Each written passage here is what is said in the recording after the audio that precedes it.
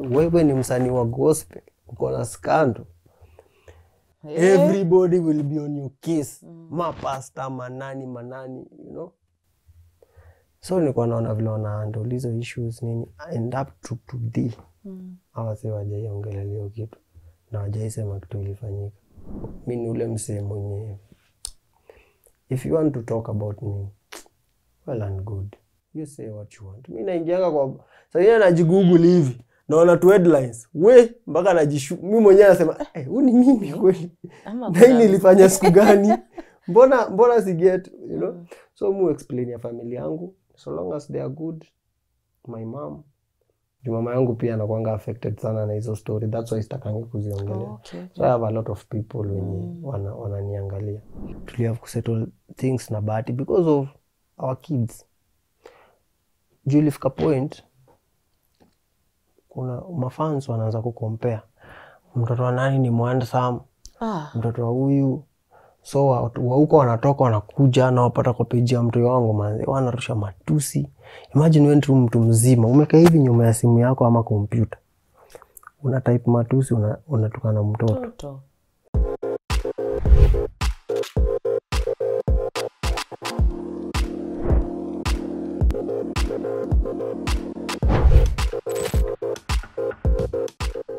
What's up everybody and welcome to Chat with Lily. Now exclusively here we're gonna have our first guest, Mr. Sid. When you Google that name, so much will come up. But he's going to clarify everything, tell us so much more about his album, his beautiful baby boy, and of course the babe. Everything you guys want to know, I got you guys. So let's go meet Mr. Sid and everything he has to offer. Niaje Sid? Welcome. Asante sana. This is Uplift Studios. Uplift Studios.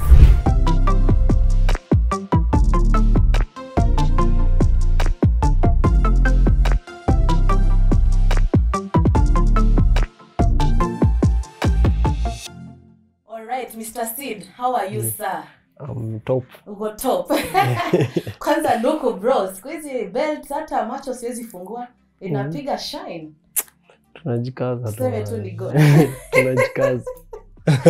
First of all, the first thing we need to congratulate you for your new album, Mazee. Congratulations. It's a big step. Thank you so much. Album kufika hapo, how was that journey for you? Imekuwa na ups and downs, and then nimeunda for like 2 years. This is the second year, so it take time, but at least nimetoa kitu wenye everybody is loving it.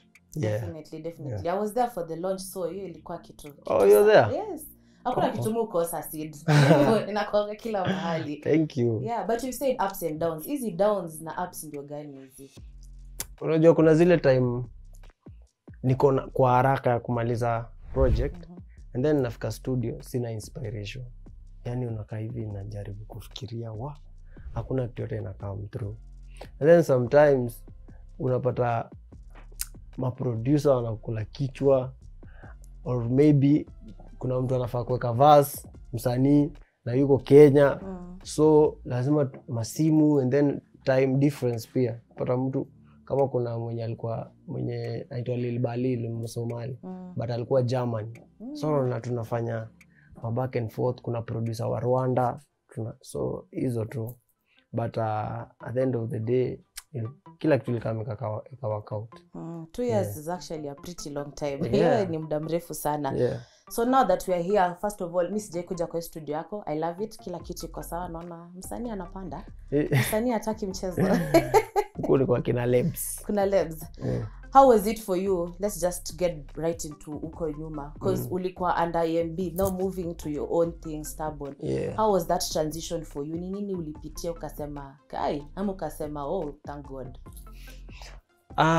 Naweza sema for me ilikuwa, unajua mimi nakuanga nimejiwekea like I rebrand after every 2 years. So mimi nimekuwa EMB for like 2 years, and then after 2 years nikatoka, so nikaanza journey yangu peke yangu. Na the reason why niliamua ku set up studio is that unajua struggles za wasanii wengi, kwanza inakuanga place ya kurecord. Most of wasanii unapata msanii ako na content normal, lakini pesa ya kurecord ama producer semi ati nilikuwa na shida ya kurecord. But nikasema I want to to kuweka my own place yenye anytime niko na idea naweza pop in anytime na ni lay down idea yangu. So hiyo ndio ilikuwa one of the reasons mbona niliweka studio. And then pia niliweka pia for business. Unajua, it was for me and for business because I have a team.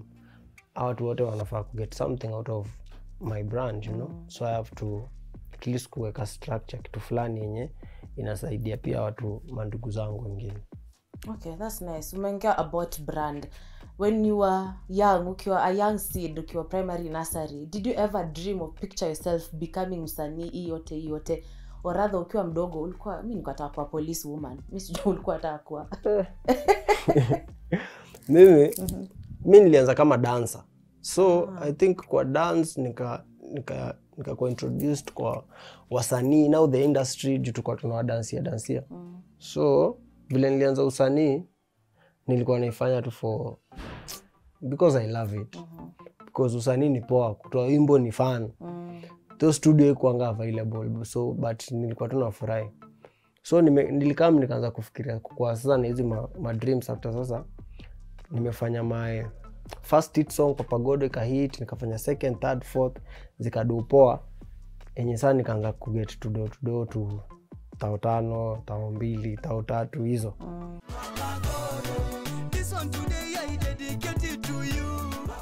Nikaanza kuona by this thing kuna pesa. Inaweza pay off, you know. So after hapo sasa ndio nikaanza kuifanyia research. Fanya research nakumbuka the first person nilipatana kwa internet ilikuwa ka clip fulani hapo ka Wizkid akipiga freestyle. Pia alikuwa akipiga freestyle huko kijana mchafu So from hapo ndio sana nikaanza kumfuatilia. Akachukuliwa akachukuliwa na Banki W. Vile alichukuliwa na Banki W ndio sana nikaanza kulearn kuhusu label. Get? So nikaanza kulearn by the way unaweza chukua mtu umsign ufanye hivi. Hivyo ndio sana nikaanza kulearn kuhusu studio sasa. Unaelewa? So nikaanza ku get the business side of music, vile unaweza jibrand, vile unaweza jipackage. Hivyo hizo ndio vitu zilinisaidia. Alright, that's very interesting. Wizkid, I didn't know Wizkid is your inspiration. Ningoja niambie msekas juu mtu wa gospel. Hiyo imetoka. Anyway, Aya, when you're coming here to the studio, kuna point pia umesema saa zingine ulikuwa unaenda una inspiration or anything throughout the making of your album. So ni nini you sema, okay, I'll create this song, this verse. Is it based on your experiences ama tu unakaa chini unasema tu hii inaweza hit, this can make me famous? So me first I don't write songs. Like sikaangi chini ati na kalamu. I'm here and there kupiga akili kutafuta rhymes, no. Mimi ni ule mtu mwenye ndaingia kwa studio, give me a beat. I'm more of a freestyler. Most of my songs I think nime freestyle. Na niki freestyle na kile natokea poa. But zile songs nimekaa nimeandika nazifinding iko na mambo mingi. So siandikiangi song home, mufanyia kwa studio. And then sasa maybe ni come up na topic ama nika hivi niseme kuna part fulani ya maisha yangu I want to sing about it. Sasa ndio naanza kuweka topic yangu around hiyo area. Yeah. Let's be honest with me. Kuna song ile hata umetuwekea pale YouTube unaangalia yangu nasema sasa hii ni. I can't lie. Juu kuna saa msanii anakuanga na pressure design hauna kitu ya kurelease, so you just release whatever you have. So unakaa hivyo unaangalia hapa nilichemsha, so I need to re-strategize, nirudi back. So una projects kama hizo siachangi zikae for long. Ndatoa after 1 month kuna ingine. So sasa unatuambia sisi tupige tu research ile song ilito after 1 month ndio tujue hii song sida kupenda.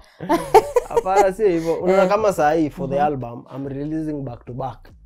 Na album iko na my favorite zote. Out of I don't know how many songs nikachagua my favorite 10.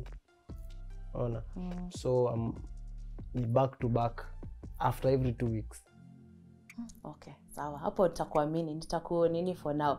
Haya, let's get now into your songs. Kuna song ulitoa na Sailors. When you released that song, wow. tulikuwa tu tunasema sasa msanii amepotea.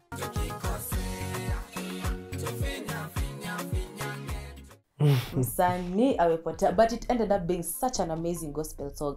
Hiyo church mlishutia ilikuwa wapi? Around Kiambu. Na pastor aliona sailors akasema ni sawa. Hata pastor hakuwa na mtu kwa hiyo church, kulikuwa tu na I think caretakers. So nimeenda hapo mara kadhaa, so wakaamua tu kutupea space to shoot here. Yeah, but it was supposed to be part of the album, that song. Because nikianza ku-create album nilianza na hiyo wimbo. So nikasema, nikaitoa ya kwanza, nikaona imedupoa sana, juu nilitoa hii mwaka ikianza. So nikaona imedupoa, then the second one nikatoa ndoa. But sasa tukakaa chini na team tukaona wacha to create a whole new body of work. Okay. All new songs. Yeah. So let's get back up with kwa Sailors. When the song, I really genuinely love that song. It has a very good message. Yeah. But the fact that ulifanya na mtu gengeton, everyone was up in arms. What did this ministry? Because of course tunajua in the gospel industry kuna ile tu ile hiyo kuongea bad. How was it for you? How were you received by people even in your church, in your society? Hata watu wako tu wale wanasema, because you know your people know, unajua ukiwa kwa gospel wanasema msanii akoka. Mungu, utafukwa na dhambi. So how was that whole experience for you? First, vile tuliingia na Sailor Studio, nilikaa hivi nikafikiria nikaona nini tunaweza fanya different from watu wakisikia tu Mr. Sid na Sailors watajua this is a gengeton beat. Definitely. You know? Because nilikuwa nishafanya hizo before. I've worked with X-Ray, nimefanya na kina Breeder. So tukaingia studio, tukaamua now let us create something different yenye watu wata expect. Tukaunda inaitangwa pambio. Asante kwa pendo hizo. Ni kama kikosho fulani. Kwa pendo chakula. So we decided to go na hiyo njia, because na hiyo njia, and then kitu tunaimba ni hata wewe ukianza kujudge wewe tena wewe ni mtu yuko sawa akili. Forget tukikosea tupinga vinyange unaelewa, ni kitu simple sana. But before to release hiyo ngoma kuna certain video I posted of me and Sailors in church, like tulikuwa tumemaliza shoot, so tuna encourageana and then we prayed. So Simi posted that video. Acha sasa maholier than ndio sisi hao. Unafanya nini? Sijui nini. Hadi ringtone alinitukana. So I'm like, yo, why you judging people? At the end of the day kila mtu akona right ya ku worship na ku praise Mungu wake, you know? Vile anajua. Yeah, but sasa mimi nakuanga mse chilled out sana mimi. Kuna issues wasi address, so naangalianga tu I pass. But when I released the song, sidhani ya wimbo hata kwa YouTube kuna comment negative. Tulinyamaza hivi. Tuliti. That was a very good song, no lie. Another song I also like from you is the one you did with Solomon Mkubwa, inaitwa Upo. Yeah, it's all about miracles and everything. Like God is there, the miracles will happen. Let me ask you, una believe in miracles in this 2021? One miracle in your life ile ili happen ukasema enyewe this is God, ni Mungu definitely. Kuna siku sikuwa na do, sikuwa na rent, like nilikuwa mbaya sana, so I was like nimekaa hivi imeshafika time, nikaambia Mungu, God, mimi yani sasa mali imefika, sina mbele wala nyuma, so wewe fanya tu mambo yako juu ukidelay itakuwa noma. So niliomba nikilala. Asubuhi nikaamka nika pray tu ile simple prayer, nikamwambia God, yani leo ache kwa a fruitful day. Kachana. After like niko kwa bafu hivi, after like kama 20 minutes. Mtu tu out of nowhere. Ninamjua but ushaona mtu amuongeangi yani yako tu sijui wapi huko. Alitoka tu kaniambia ni aje? Bado na stay ile place, nikamwambia kaniambia unakumkanga juu place fulani tukihamia, nilienda nikamsuggest akatafuta nyumba hapo. So akujanga kalipa. So kaniambia wale wasee jisiku ingia kwa ile nyumba na nikaa tunazungushana sana. Ni kama hiyo rent nawaambia wakuwekea hii mwezi. We? I was like, wow, God. Thanks. Naambia huyo ni wewe. Sikutumia rabob, sikufanya hata anything, but ilisotiwa, you know. Na hii God nimeona miracles mingi. Hata kwa hii launch, nikifanya album launch, before the launch, kuna point ilifika nikakuwa discouraged, so I'm like, should I cancel ama nini? But God came through. So now the other artist definitely you have to talk about ni Nimo. Better tujiongea kuhusu Nimo kutoka tuanze, which is very interesting. Nimo tena ukamuingiza kwa usanii. The last time I had an interview next to Nimo, alisema wewe ndo uliminitiate kwamba cheki ngoma lazima upige. Akona gift. She has a lovely voice. Namshukuru Mungu kwa kukuumba baby. So, unajua kuna haja unaishingi na mtu na akona gift. And then sasa mkienda huko kwa Mungu atauliza, wewe nilikupea gift ulifanyia nini? Ani point. Huyu yako hii ni support na yeye alikuwa kwa hiyo field, you know. So, I always do my best to support her. I always do my best to motivate to juu she's not into the music. But because mimi najua kitu ako nayo, mimi mpush. You need to do this. Kuja studio, record. Tunakaa hapo tukiandika. After hapo tunafanya videos. Though amekawia for some time kutoa. Yeah, but she's in the album. Wimbo inaitwa Nafurahi. Yeah, she's in the album. Uko sawa hapo malumeka?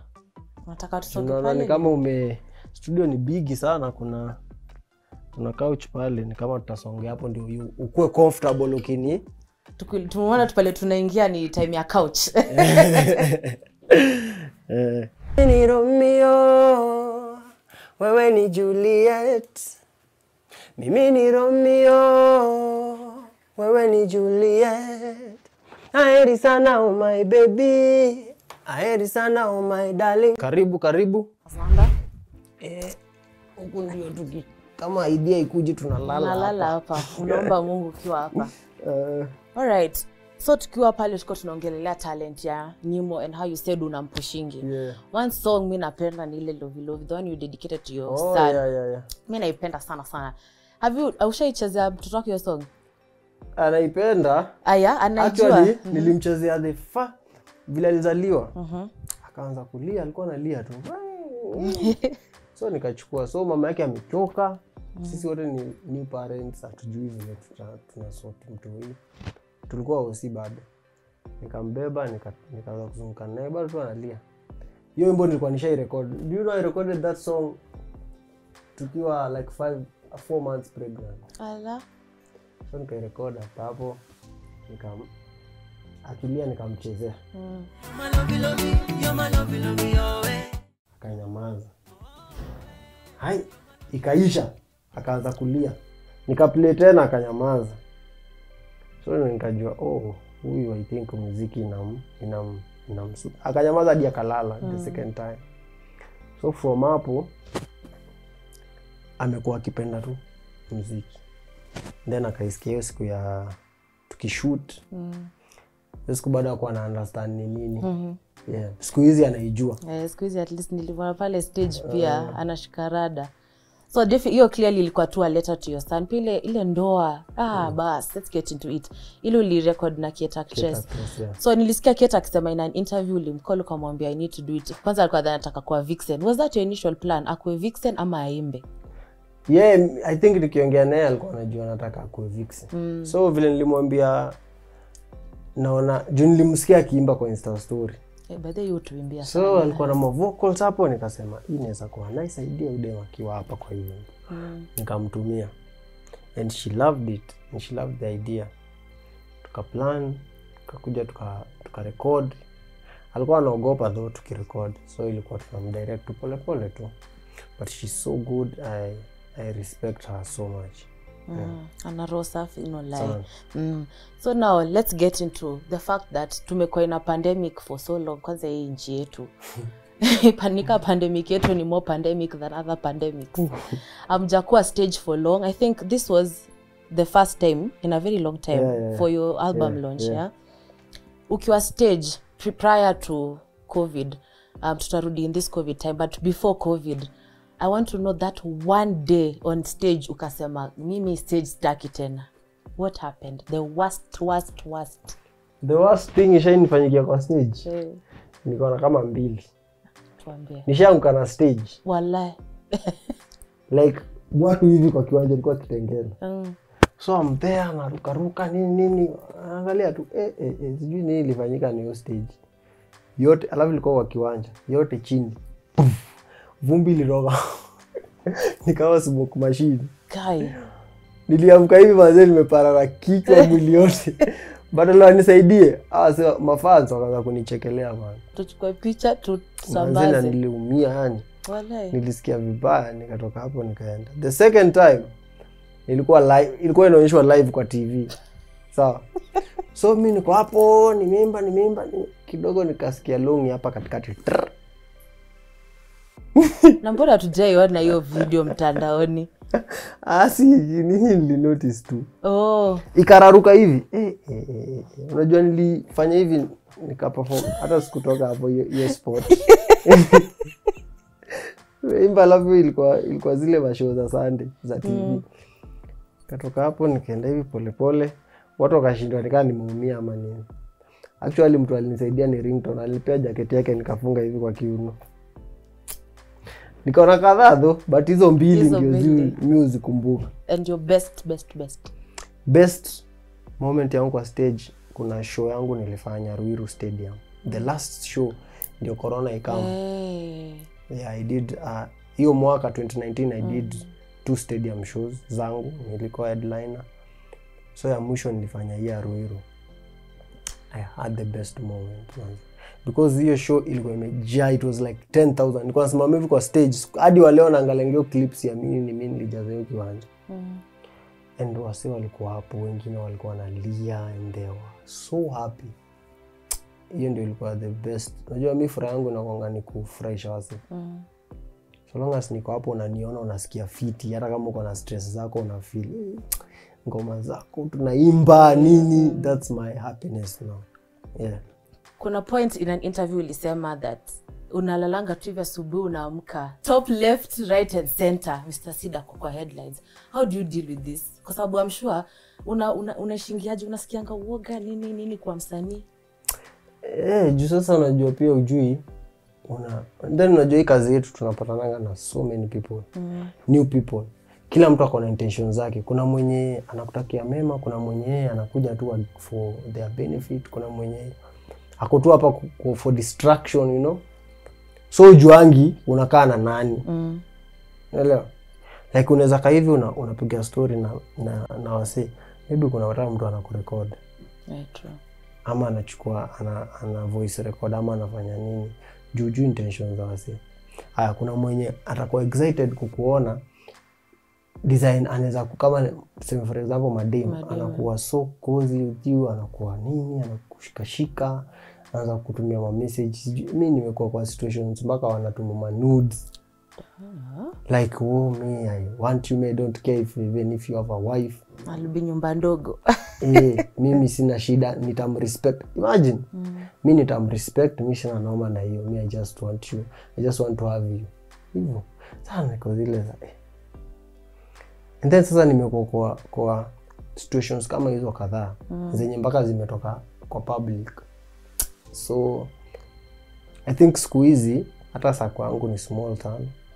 Ili nifanya mpaka siku hizi hata mushinda solo. Most of the times kama siko na timu yangu ya job na kuanga tu peke yangu. Yeah.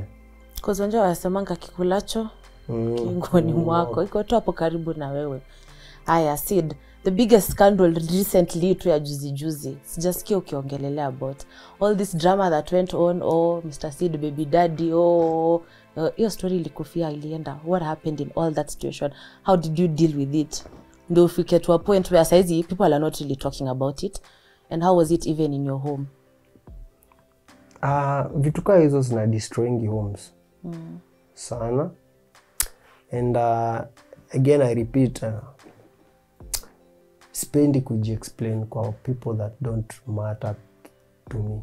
You know, like sasa ndaenda kwa kamera nianze kuexplain, iko hivyo, ilikuwa hivi, kulienda hivi, tukafanya hivi, kukakuwa hivi. No, me I'm not that. And then mimi I respect, kama kuna watu na respect maisha, I respect females so much. Mimi nimelelewa na single mother. Na at some point nilikuwa naona watu wakimdisrespect. It was a bad feeling. So siwezi end hapo nje talking about a female vibaya ama nini, why nini. Na me I respect that, and I respect kila mtu na opinion yake, you know. It's a free world. Unaona? Mtu akiamua leo nitasema hivi, kesho nitasema hivi, nini, me I can do anything. And mimi kwa every scandal nishaikuwa sijawahi ongelea hata. Uongeangi wewe unyamaza tu. Sijawahi. Because naonanga, you see me, I have a lot of people wenye wata side sema nika fail, they'll be affected sana. Sawa. Na bado tu kuna tu wale watu wako pale nje, they are really fighting for me to fail. Definitely. You know. And nimekuwa kwa situations zingine mpaka zenye kuna wase wanaweza kawa create stories, wafanye nini, then wazipublish. Kuna mse anaweza go ahead alipe mtu. Hapo nimekumbuka kitu. Kuna story ilikuwa ya the story of Wisdom saying that, or rather story ilikuwa Wisdom alikuwa analipana kupropel hiyo rumor. Was that true? Rumor, which one? Another one. This one or another one? Every other rumor. There were two rumors, but hii ilikuwa recent. The recent rumor. Yes. Funny thing, mimi siko na pay attention about. Mimi sipengi attention about. Sijawahi jisoma ati nimekaa hivi wameniandika so nimekati na jisoma nini azi. Usomangi? Mimi nasikianga tu anasema leo umefanya hivi leo okay. Sawa. And mimi utaka sana kujipea. Mimi ni fan of my own peace. You know? It's important. Yeah, so mimi nikiwa na stress kwangi productive. So kitu sijui itaniuma.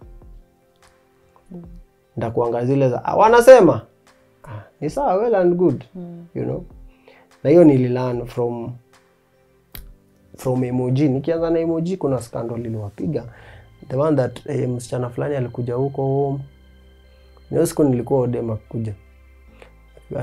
Alikuja sijui nini, and then she said that Tony alimforce.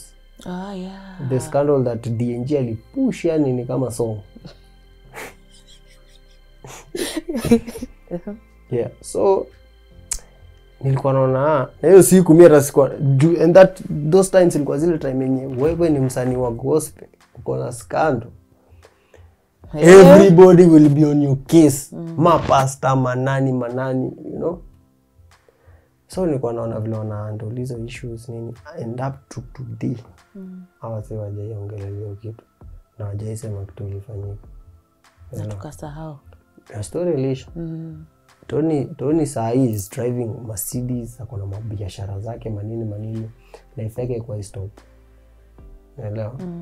Yeah, so mimi ule msee mwenye, if you want to talk about me, well and good, you say what you want. Mimi naingianga kwa sasa najigoogle hivi naona tu headlines mpaka najishu mimi mwenyewe nasema huu ni mimi kweli, na hii nilifanya siku gani, mbona si get, you know.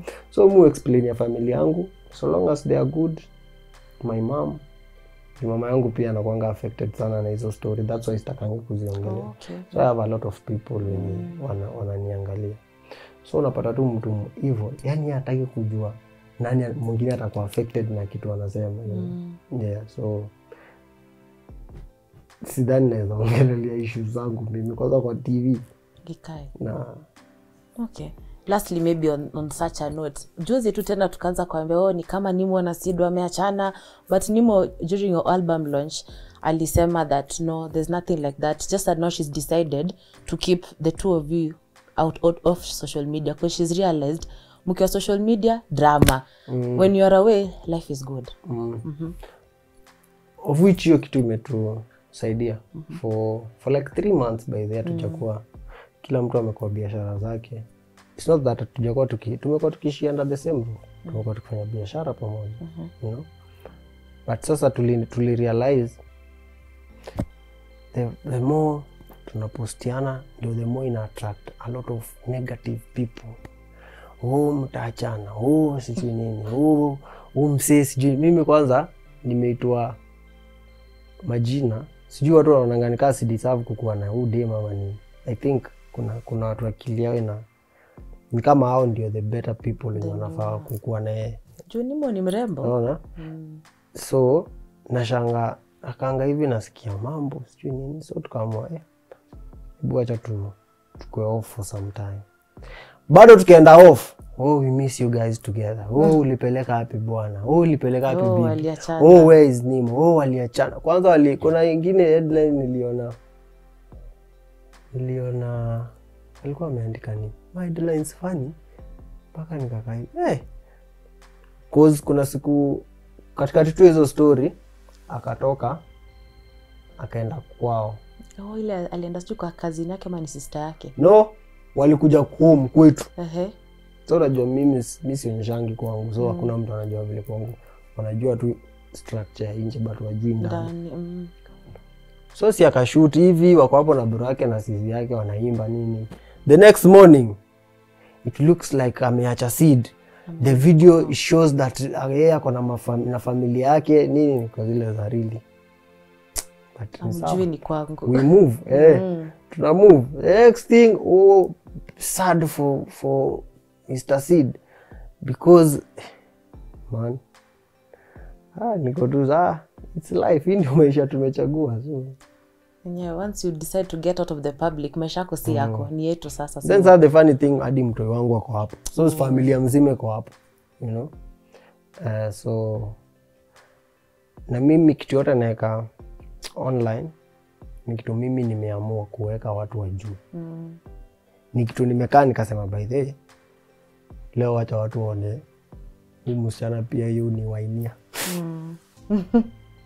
Unajua? Kama siweki kitu, ni mimi nimeamua sasa kuweka. Sawa. Kama sitaki kuweka mtoi wangu yote, ni mimi nimeamua sitaki mtoto wangu akue hapo. Yeah. Now with time when of course son yako akigrow up, itafika point anaweza soma. Na hizi vitu atakuwa anaziona. Utamu-explain hiyo ndio one of the reasons mbona tuliave kusettle like hata kama tutakuwa mabeste sana, tuliave kusettle things na Bahati because of our kids. Julifika point kuna mafans wanaanza kucompare. Mtoto wa nani ni handsome, mtoto wa huyu. So wa huko wanatoka wanakuja na wapata kwa page ya mtu wangu manze, wanarusha matusi. Imagine wewe mtu mzima umekaa hivi nyuma ya simu yako ama kompyuta, una type matusi, unatukana mtoto. Niko zile za yani kuna tu mtu wako kichwa mzuri hivyo. Yeye pia side yake same thing. So yeye pia kwa kichwa yake anaona mimi nimetuma watu wangu wakuja watukane watu wake. Mimi side yangu naona yeye ametuma watu wake wakuja watukane watu wangu, you know. So hiyo inaongeza a lot of bitterness, hatred, nini. So vile niliona actually ni mimi niliamua by the way hii kitu ita affect watu hii. And I did that because of hiyo ni generation yetu nyingine mpya. Sikuanga watoto walikuwa walishakuwa wakubwa and then they are like because familia yangu na yenyu haipatani, tunaiendeleza hii story. Unajua huwezi jua utanid mtu wapi. Yeah. So Bahati mlisettle completely June. By the way I was very surprised kumuona kwa album launch yako. Tukasema hao watu kweli wamepatch things up. Imekuwa 2 years. Tujakuwa tukipatana anyway. Hiyo ndio siku nilijua Nairobi ni kubwa. Because for 2 years nasikianga akiingia hivi nasikia Sida alikuwa hapa ameenda. Yaani mimi nikiingia sasa Bahati alikuwa hapa akaishia. So when tuliona hivyo ni mimi ndio nilita meeting. Ilikuwa hard for me though because of I had a lot of bitterness towards him. So nikaona tu acha nieke maybe kukasirika ndio inafanya blessings zangu zingine hazikam through. Kaitana mkutano wawili tu. tukaongea, but I think now we are okay. Yeah. Mtafanya kangoma. Hiyo may feel like hiyo ngoma ita hit. Wamerudiana. Unilipe ni idea na kupesa. Unajua mimi nilisema hata kama tufanye kazi pamoja, but wacha tukukue na peace. Peace yangu ni important because the more nasikia imesemekana hivi about family yako, I love family, I love my family. Me am a family guy. Even my team ni family yangu. So if you attack one of them, yani umenimess mbaya sana. So nikisikia mtu anaongelelea hivi inafanya hatred ina grow na sipo, unajua. So kama ni God willing, well and good, but for now kila mtu anapush maisha yake, and I'm so happy for him. He's doing good. Familia yake iko sawa. Yeah. Lastly, is there a point pia unajiona ukitoka gospel? Because tunaona kila mtu anafika mahali anasema, this gospel industry is too much, which we need to understand. But siku moja tu mkuje nyi gospel artist, mkae chini, mtu explain nini hii. Nani yeye anasemanga hivyo? Mimi unajua sijai get. And mimi niko kwa industry, mimi sijai get. Mbona mtu akuja aseme? Mimi hujasema the gospel industry is tough. Me? To be in it. Me? Nishaisema ni tough kukua ndani because of the people in it. Watu wanakujudge. Sawa? Watu wanaona like you are not holy. Sisi ndio tuko holy. Wewe umetoboa masikio, umetoboa mapua. Wewe si msanii wa gospel wenyewe. At the end of the day, man, God hata yuko interested na that's why mtu anadedi, anazikwa, hiyo mwili inaishia hapo. Mungu ako interested na roho yako na soul, you know. And mimi yani zile vitu Mungu amenifanyia in my life, sidhani naweza achana tu na hiyo. Unajua ni kama unamtupia mkono. And let me tell you, Bible inasema hivi, our God is a jealous God. Na kwa commandments inasemanga do not worship idols. Yeah. Idol manishi kimungu fulani umekicreate. Idol ni hata tudem, ukiamua tu sasa mimi naanza kusifia mapesa hizi masimu. Na Mungu ni mjealous design, anaweza ichukua.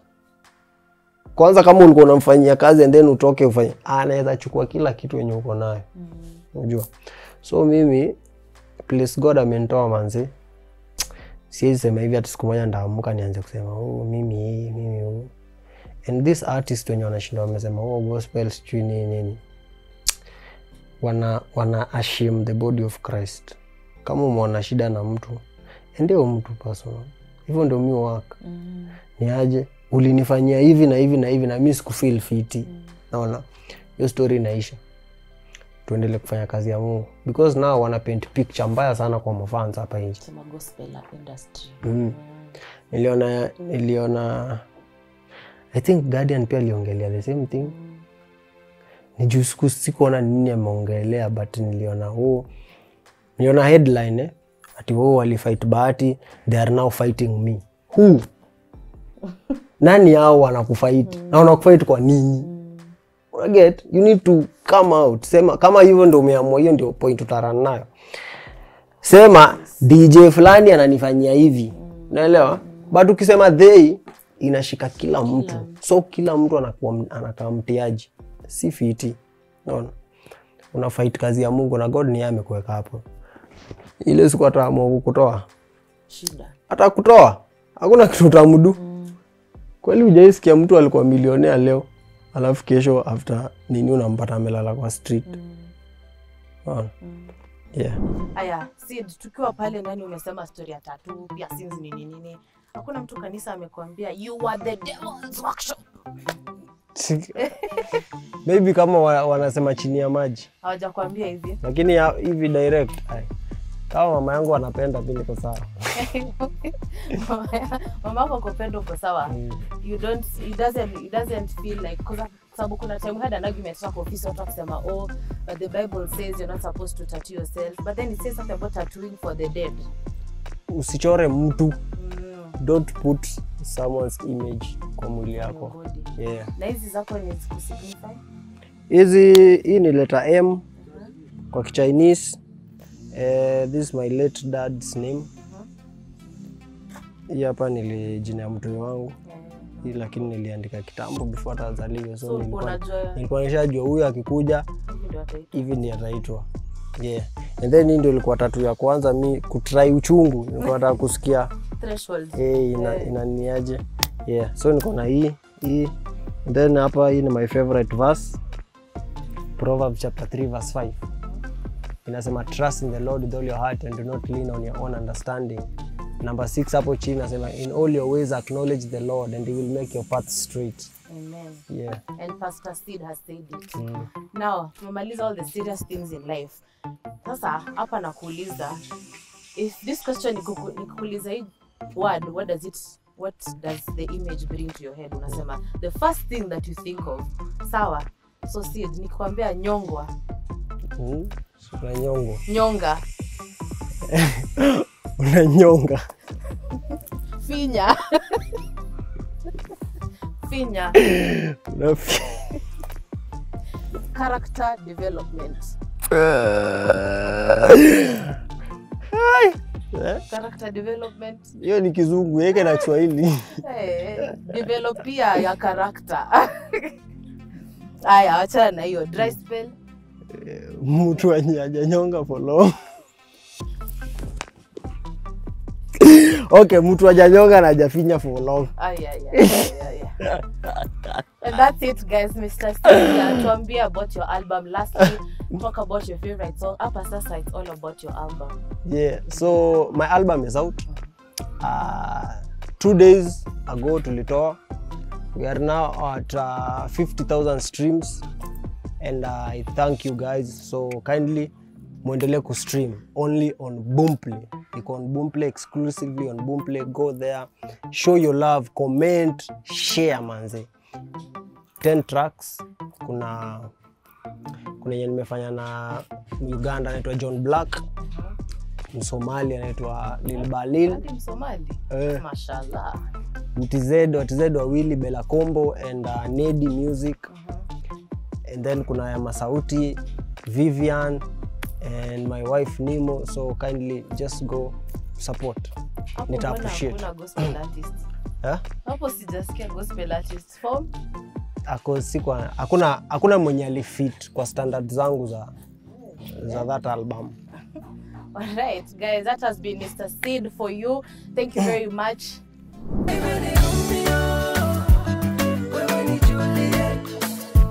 Ni Romeo, wewe ni Juliet. Mimi ni Romeo, wewe ni Juliet. Aheri sana oh my baby.